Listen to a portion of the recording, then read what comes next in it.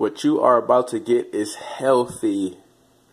It is necessary. We're talking about dialogue amongst humans who have a difference in opinion and can cordially talk about it without calling the other person ill-intended. This is the beauty of argumentation to me, the beauty of human subjects who can do this, that the goal is understanding. It's not to say you're correct, I'm correct. It's to say, okay, I see where you're coming from. This is where I'm coming from. This is my point. And this is what we have here. We have Monique on the Steve Harvey show stating her claim of why she had grievances with Steve Harvey, Lee Daniels, Oprah Winfrey, Tyler Perry, and other subjects who claimed she was hard to deal with, essentially blackballing her from the entertainment industry. Steve Harvey claims why, I guess, his stance was justified. So let's get into the dialogue. Subscribe to Dane's World, by the way. Mo'Nique. Baby, he be saying it like I'm a problem. Oh, you have been a problem. Well, Steve, okay. What was it? Let's go. Let's go. You started getting labeled as difficult. Yes. Why do you believe that happened? And do you see that changing, and why? I got labeled as difficult. My husband and my husband is Sydney, who happens to be my manager. We got labeled as difficult because I said one word, and that was no. Now, I said no to some very powerful people. I said no to Oprah Winfrey. I said no to Tyler Perry. I said no to Lee Daniels. And I said no to Lionsgate. And the difficulty came in when people that look like me, like Oprah, Tyler, Lee Daniels, and I got to put my brother Steve on the list. Y'all knew I was not wrong. Each one of you said to me, Monique, you're not wrong. And when I heard you go on the air and you said, my sister done burned too many bridges, and there's nothing I can do for her now. Steve, do you know how hurt I was? Okay, so now let's get to her issue. She stated that when she said no, she didn't compromise to whatever she did. A backdrop, it was something about promoting Precious for free. So pretty much going on tour and doing something she didn't want to do for free, and she said no to it, which gave her the title Hard to Deal With. And she's claiming that these people, black faces, I'm not saying as far as Coon and blackface, but these black figures said they agreed privately, but then publicly went and said she's burned too many bridges and put on a different narrative publicly. I think they're saving face because those are the same gatekeepers that blackballed her. Steve Harvey he don't want no parts of that. He want to be in good graces with the gatekeepers. He wants to play a more suggestible role. They tell Steve Harvey to jump, he say how high. They tell Monique to jump, she sit down. Big difference. But both well intended in my opinion, so that's why I love this discussion. Let's keep it going. Now let me give you this. Because you and I had this conversation, I thought you went about it wrong. See, I felt that you had done yourself a disservice by the way you chose to go about it. Tell me how I went about it. I was cool with your deal with Netflix. I was cool with you. The two problems that we had, number one, the boycott of Netflix, yes. We never gave people a point of action. Okay, if we're going to boycott, are we going to not get subscriptions? Are we going to turn it off? Or are we going to go down there and get signs? The second point, what was coming to me was, this problem that you had in Netflix is rich people problems. Because they looking at us going, you talking about you didn't get millions. Cool. But when you say... Okay, let me address Steve Harvey's comments. His first problem was it wasn't a means or it wasn't a clear message of how to boycott Netflix, which I can agree on.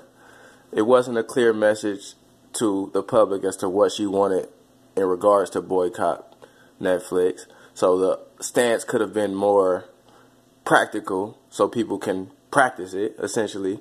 But the second thing, he's talking rich people problems. Now, essentially, it can be categorized that if you categorize them as rich. But then again, you have rich people who are marginalized amongst those rich people. So you're talking about black actors and black actresses who get paid less than white actors and white actresses historically and still today on average. So just because we're quote-unquote rich people, excuse me, we're quote-unquote rich people doesn't mean we're not marginalized amongst the other quote-unquote rich people. I get paid less because I'm a black woman. You get paid less because you're a black male. Rich people problems or not. And then the other thing I have a problem with Steve Harvey's comments is because he's saying, the first thing he said was that he had a problem with the way she went about it. When you're talking about a means of protest and a means of attacking oppressive methods, people are always going to have a problem with it. The Kaepernick situation, most people said they have a problem with how he's doing it.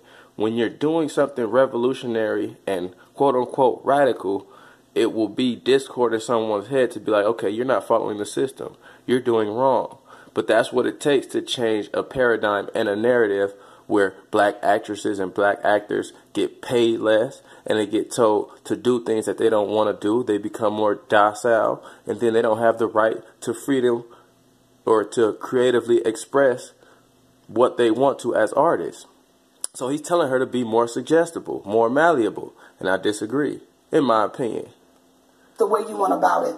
And I want to explain that, and I thank you for saying that. Inequality is devastating, and it's extreme. And when people said, Monique, do you think calling a boycott was extreme? You damn right. But isn't inequality extreme? So we've got to get to a place where we're unafraid to say it out loud. My sentiments, unafraid to say it out loud. Speak your piece. Don't be scared of this system, because if we're all scared, we'll all be suggestible to the system, as opposed to we're all not afraid to speak our piece. Then guess what? You have the masses with a big voice now.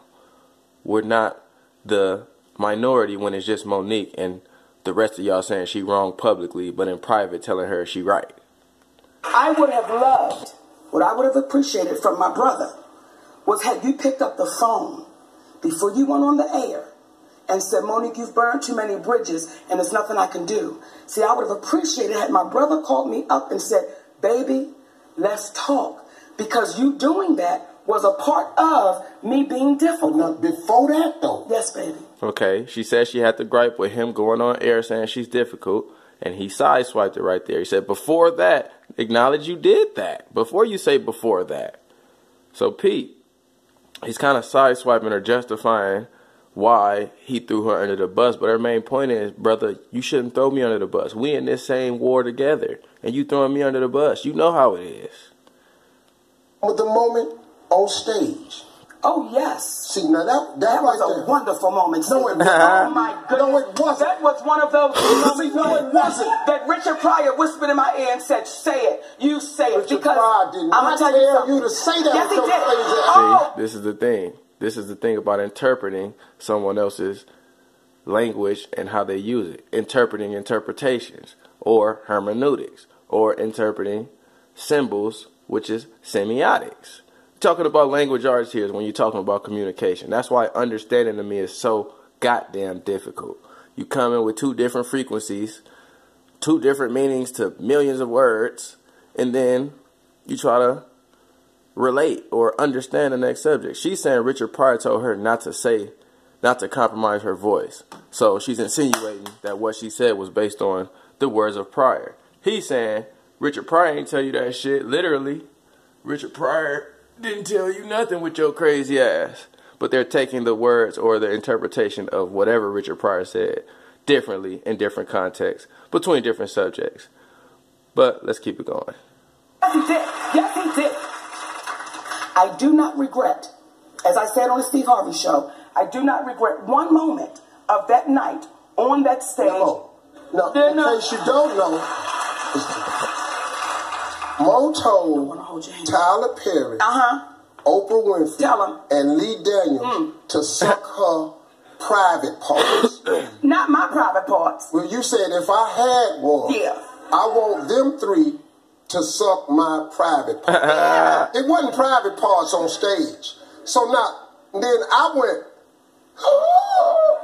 I quit breathing. I quit breathing for you. Again, you talk about suggestible characters and you talk about those who are more willed. He was scared for her, but this is another parallel. When someone takes that leap of faith, most people won't do it because they're scared. So She's speaking her free speech as a comedian for one. Then the last motherfuckers that need a filter. And he was scared for her exercising her freedom because he's aware of the same forces she's aware of. They just approach it differently. He would never do that. He wants to stay and wiggle around the industry. She wouldn't do that because it compromises her integrity of being honest and truthful, in my opinion. Hermeneutics, baby. What happened to you, Mo, was when you made that statement, the narrative got flipped. It wasn't about Netflix no more. It was narrative gets flipped in between all subjects. We all interpret words and symbols differently. The narrative will always be flipped. This is why we come together and try to seek the understanding. Feel me? Netflix no more. The attention was all off of where we needed to go. Huh? That was before Netflix. So good. So now when you bring up Netflix, it doesn't put no win, but you done just said this to these three people. And these three people, yes, not because they're powerful, but because of who they've come. And not because they're powerful, but because of who they've come or become, I think but that insinuates power. He's implying that she shouldn't have said that to those specific people because of who they become. She's saying, I can say whatever the fuck I want. Why can't I, as an individual of free speech, say what I want? There will be ramifications. Can't knock it. But as a black person in this country, you can't compromise your integrity all day. You'll end up talking like this and being things you never thought you could imagine to be. As I told you, we can't cure darkness with more darkness. What we can do is cure it with comedy. And what I'm not going to do, Steve, I'm never, ever going to waver from my comedy show on that stage. That's my gift, and that's my freedom. And what happens is when you allow people to start taking your freedom and your gift and making it become what makes them comfortable, we then lose. When you called me with the morning show... When you compromise your voice, we then lose, regardless of the money game. I said to you, Steve, I'm this. And y'all know I did nothing wrong. Y'all know my husband did nothing wrong. But none of y'all in real time,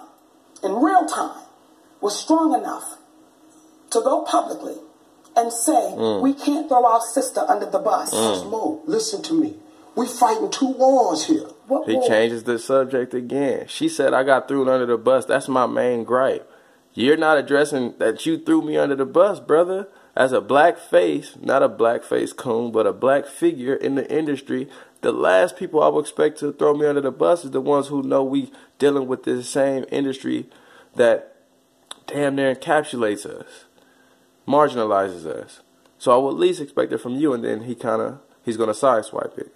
There's two wars. It's what your issue is, and it's what the perception of the issue is, and the narrative has changed. See, I'm hearing what you're saying, baby, and I agree with it when the narrative changes. But if all of y'all said, this is the only issue I have with it, baby, when all of y'all said privately, to include Oprah, all of y'all said privately, I've done nothing wrong. When you tell the truth, you have to deal with the repercussions of the truth. So bam, there you have it right there as far as my understanding.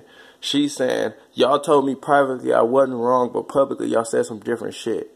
Y'all lied. And he's saying the truth come with consequences. So to me, what he's saying, in this industry, you got to wiggle around and you can't be truthful all the time.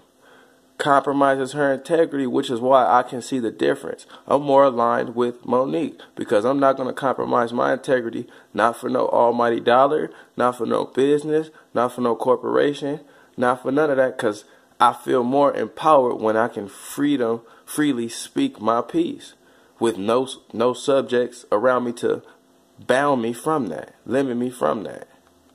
Back out here. We can't come out here and do it any kind of way we want to. That's a slave mentality, I have to say. They said, we black out here. We can't come out here and do anything we want to. White folks don't have this mentality, which is why their confidence level subconsciously is always more accessible. Because they're not told, you're white out here, you can't do that. We're told subconsciously, you're black out here, you can't do the same things, which practically is not false. I agree with what he's saying. If we come out here and freely express ourselves, we're going to get looked at a certain way. But she's trying to change a paradigm in the industry. She's trying to change a dogma. We should be able to speak freely. I should be able to walk around how I want to walk. I'm not finna comply. There will never be change if I accept the fact that I can't be who I am. I think Steve Harvey's more malleable. He's more suggestible. He's going to play the role as much as he can in the industry to succeed in the industry, but the industry itself looks at you as subordinate. Oh, your husband can't be the Sydney that he really is out here. Let me tell you something. That flexing, we got to flex a different way. We out here in a game. This the money game. This ain't the black man's game. This ain't the white man's game. This is the money game. We in the money game. And you cannot sacrifice yourself. The best thing you can do for poor people is not be one of them. Okay, this is where it gets juicy. He says we're in the money game. For one, who created money? Who created capital? Europeans. So the money game essentially has something to do with Europeans. And who else is involved in the money game? Black people. So it is a money game, but it's also a game within a game when you talk about race. Classism and racism, if you look up historically and economically, they seem to be the same. Poor people are usually black and brown. Since capital was created, since resources were extracted to become capital, essentially. And he's saying it's not a race thing, which I have an issue with. This is what the right wing would say when they dismiss race as a factor and say it's a class issue. But if you align race and class together, you look country to country and you see who's not making the money or who's being withheld from making the money, even in his own field, they make less. In every field, black people are paid less. We're looked at as someone who doesn't deserve higher pay. And then he says rich people can't help, or you can't help poor people if you one of them. That's like saying poor people are voiceless. I ain't got money. I think I got a voice. If I reach one person, two people, I did my job. I did my piece. I think if every person plays their part, it can be an integral part holistically, and everything can manifest from it. Rich people can do their part, poor people can do their part, and hopefully we create a utopia rather than a dystopia. But his sentiments are saying if you get money, you have a better chance of helping the poor, which I don't necessarily agree with, but I agree with as far as resources go. Resources are obtained through capital now, so I agree in that sentiment, but there's more ways to change than just money, and I don't think it's just a money game. And that's 1740 right there. Let's see what Mo'Nique has to say. We're in the money game, but let me tell you what the game is before the money game. Like before the money game, it's called the integrity game. And we've lost the integrity worrying about the money. But Mo, and wait a minute. If I crumble, my children crumble, my grandchildren crumble, I cannot, for the sake of my integrity, stand up here and let everybody that's counting on me crumble so I can make a statement. There are ways. Okay, so this is the difference. He's willing to compromise within the system because of his fear of security, in my opinion. His fear of his family's security. I have to play my role because I am fearful that if I don't, my kids can't eat. People around me can't eat, which is definitely understandable. The system will back you into that corner to where, oh shit, I got to get a job. I got to pay rent. I have to do this. The system will corner you. Most people are suggestible enough to be cornered. But then again, why do you have to accept that compromise? You're still compromising your other integrity, which is telling the truth. So he's admitting that he withholds truth and he doesn't say certain shit because he got to get that almighty dollar. Win the war in a different way. We got more right after this. All right, that's where I'll pause it. It's just, that's the brunt of it, their disagreements and their disputes. Might do a part 2 because this is very intriguing. Just coming up on 20 minutes. I don't want to give you 45 minutes. My opinion on this, Mo'Nique, she doesn't want to compromise her integrity, and part of her integrity is being honest, telling the truth, having no filter. Steve Harvey tells her, if you want to be in this industry, in this game, you have to compromise that aspect for a different aspect, which is stability, security for your family, and you can help the people that you want to help if you have money. Which I don't necessarily agree with, but a decent point nonetheless. What's your thoughts on this? What's your take? My overall take, one person is just more compliant to the structure, which is Steve, and most people are. And this person is a rare anomaly who's resistant to the system, though she did get within it. Maybe within it she was more oblivious or ignorant to what she knows now, but now she sees the system for how she sees it, and it's a different thing. I'm more of a black sheep in this system than a white sheep. But that's it. It's Dame. Let me know your comments, your thoughts, your opinions on this video. I think it's wicked and deep. Peace.